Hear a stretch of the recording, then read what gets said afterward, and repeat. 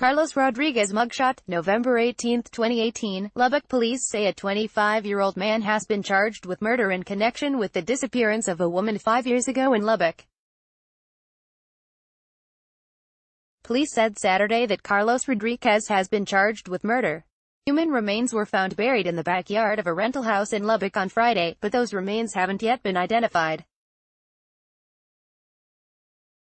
Zoe Campos was 18 when she went missing in November 2013. Rodriguez was already in the Lubbock County Detention Center when the murder warrant was served. He was in jail awaiting transport to prison for a 4-year sentence after being convicted in a stalking case. He remained in jail Sunday, with bond set at $500,000. Jail records didn't list an attorney for him.